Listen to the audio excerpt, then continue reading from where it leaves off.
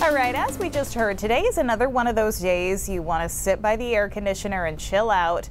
Well, one man in Wilton spends every day in his workshop by his AC, but he's not chilling out. No, he's rocking out, and he's helping other musicians do that too. News Center Maine's Sam Rogers shows us how. Although this may look like a normal house in Wilton, it's William Russo's workshop.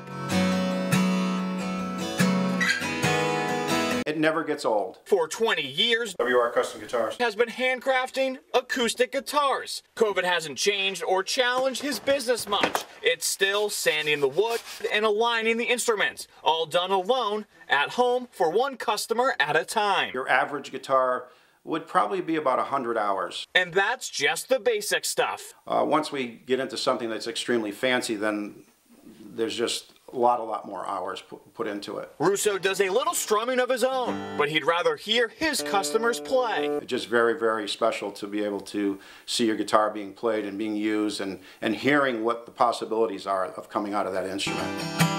Making guitars is a science. You need to know what woods produce what sounds and have plenty of test runs. It was challenging, but it was a lot of fun. Russo even teaches a guitar building class to spread his love of the craft. People come as far as California and stay here for the week, 6-7 days, and build their very first guitar. WR Custom Guitars is open Monday through Friday, serving advanced players and beginners. Now, if you want to find other businesses open near you, head over to the Keep Me Open section of our website or mobile app, or you can text the word OPEN to 828-6622. With today's Keep Me Open in Wilton, Sam Rogers, News Center, Maine.